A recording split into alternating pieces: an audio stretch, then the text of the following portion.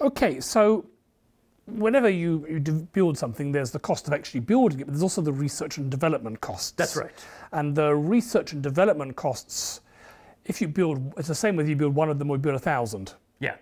So for example, it might cost Toyota an awful lot of time to develop a new model of car, but then they can sell 10 million of them, and then you're dividing that cost of research and development by 10 million, which means it's not too bad. Exactly. But most rockets tend to be one of a kind. So you research and develop and you launch one of them. So that means you've got to lump all that research and development cost into just the one thing that you're launching.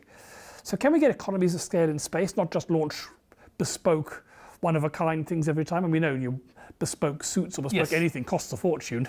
That's right. And so this is kind of this idea of what we're talking about satellite constellations, and that is building multiple satellites that are essentially identical, that do the same function.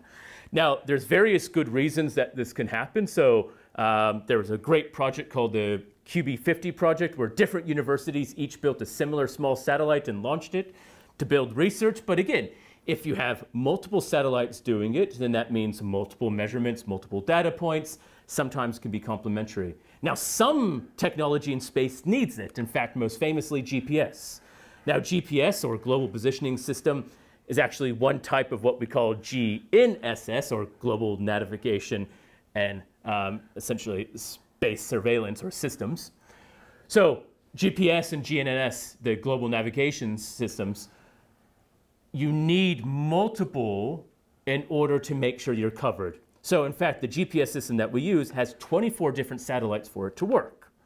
And this is because at any single point in Earth, you need to have enough satellites to triangulate position to accurately tell you where you are. If you have less, they A, may not be overhead, or B, may only be able to tell your position less accurately. Yeah, so these are in, we talked about low Earth orbit and geostationary orbit. The GPS is one of those exceptions, one of those rare things that's an intermediate orbit. Exactly. And that's being carefully worked out. If it's in low Earth orbit, you need a lot more of them. That's right. Because otherwise you wouldn't get them overhead, because you only see them when they're directly overhead. Geostationary is just too far. It doesn't really tell you anything north and south. You need ones going over the poles to get you the 3D triangulation. Exactly. So it turns out you get this rather complicated set of orbits, which someone spent a lot of time trying to figure out. That's right. And as you said, you need it. It is critical to do.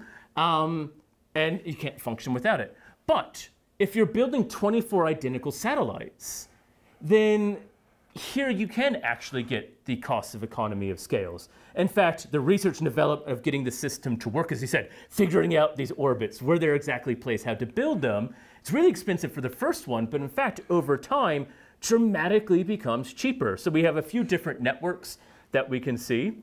And here are the sizes. These are 20 kilogram satellites, 100, 500, and 1,000 or a ton.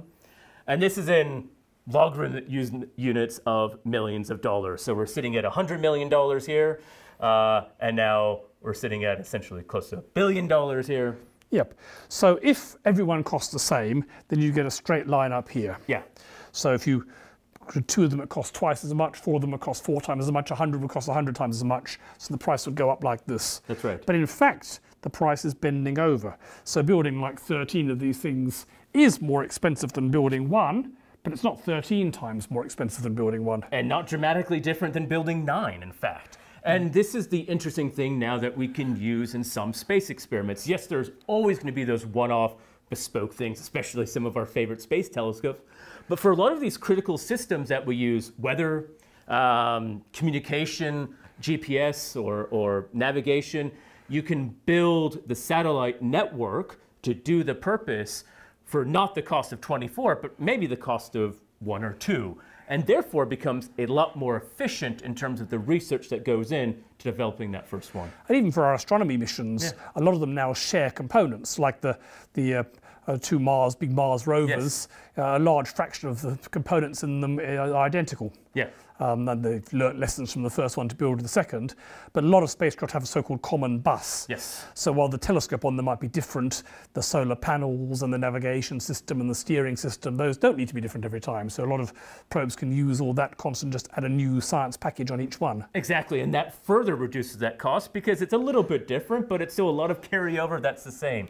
So there are ways of making this efficient, and so in some cases, building more can actually be cheaper in the long run than rather than just building one. And it's also more reliable, because Yep. if a lot of those things have been up there, you've probably got the bugs out of it. You've seen all the things that can go wrong in the first 5 or so, and then hopefully that means the remaining 1,000.